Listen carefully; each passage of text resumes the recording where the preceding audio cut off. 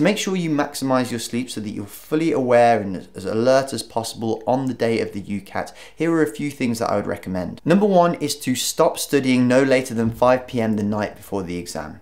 This is because at this stage you have done all the work that you need to do. Everything is in there and you just need to let your brain tick along just to make sure that it remembers everything. By this stage you have done all the work you need to do in the days, weeks, months before, and you've done all the preparation that you need. There is no point getting yourself worked up, stressed out, maybe sleeping badly and hindering your performance. So the night before, just forget about everything, take it easy, do something that you find relaxing, whether that's watching a film, having a bath, and then just make sure that you get a really good night's rest.